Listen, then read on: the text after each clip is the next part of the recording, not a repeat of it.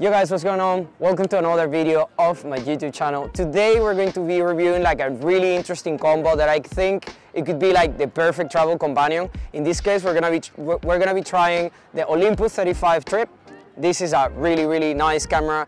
You don't need battery to operate it, so it just charges with the sun. It has like a selenium cell in the front. You have custom setup of the ISO, and it has a 40mm 2.8 lens, which is pretty decent for the price and the size of the camera. You just have to load it up, set up your ISO, and you can get yourself going. And to actually see if this is actually the best travel combo, I have brought with me Candido film ISO 200. I've never tried this film. I'm giving it the first time I spin around, and I really don't know what to expect about it, but I want to prove that the Olympus Trip 35 and this film might be the best travel companions.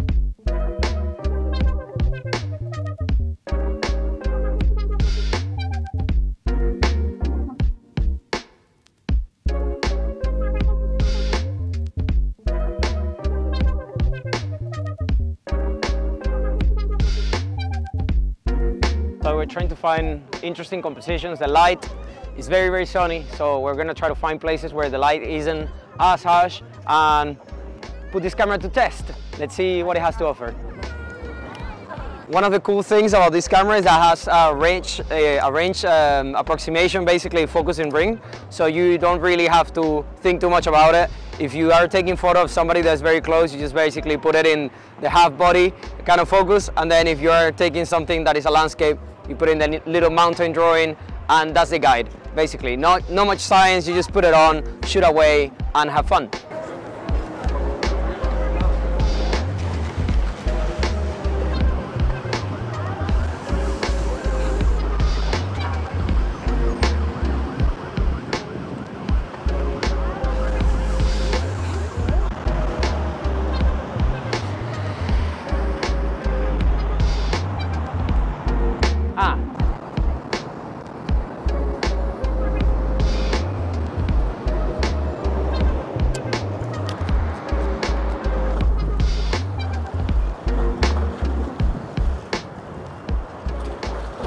So I've been told by the guys of Candido Film that their stock is actually Vision 3, Kodak Vision 3 cinema film with the renjet layer removed.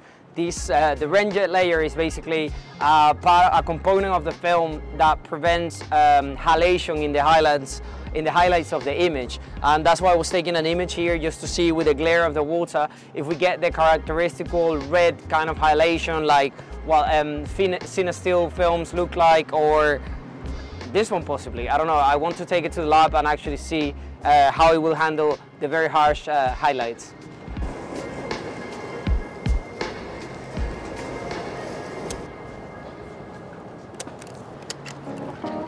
Wow.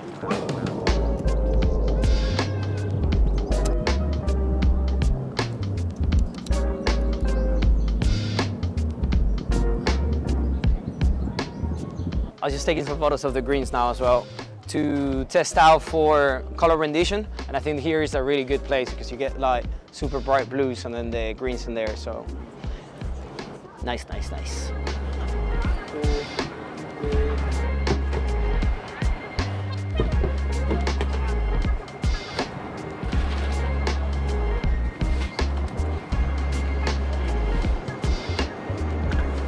I got carried away and I thought it was a 36 exposure film. It was 24, so we just finished it. That's the thing, when you're having fun, time goes by really fast. So now I'm gonna take this and develop it, and probably I will do another video talking a little bit about the scans and the process of developing these sort of films to see how it dries and how it handles the process of developing. But yeah, thank you for watching, and the YouTube deal, you know, like, subscribe, drop me down a comment if you have tried this film or if you have tried any other budget films. Thank you for watching. Peace out.